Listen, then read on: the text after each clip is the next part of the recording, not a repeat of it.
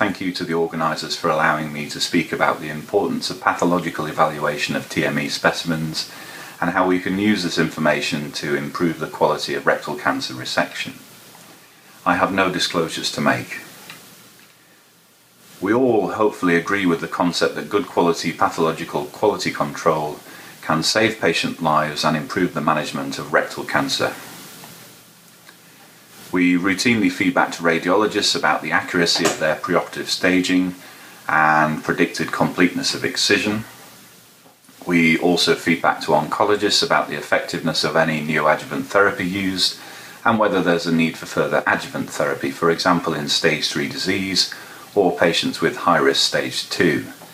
More recently, we've also played an important role in the identification of KRAS mutations in predicting response to anti-EGFR antibodies. But one of the most important roles is feeding back to surgeons. Traditionally, this has been routine prognostic information such as staging and grading. Over the last 20 years, we have fed back about the completeness of excision around the circumferential margin, and more recently, we've identified a grading system for the plane of surgery in the mesorectum. And this means that we interact with all members of the multidisciplinary team on a weekly basis, where we review the radiology, the macroscopic specimen photographs and cross-sectional slices, and the histology.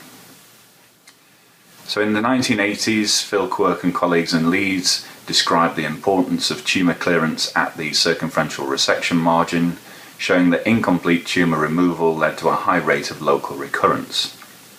This coincided with the time that Bill Heald and colleagues described the concept of total mesorectal excision for adequately removing rectal cancers.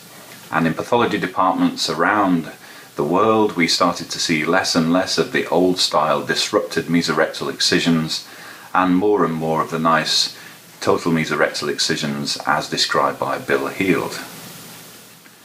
So this allowed us to develop a theory based on the plane of surgery that removing the tumour using an appropriate anatomical plane and avoiding tumour involvement of the resection margins by removing appropriate lymph nodal and venous drainage systems, and most importantly removing the whole area intact with no perforations or lacerations, should be associated with improved outcomes for patients.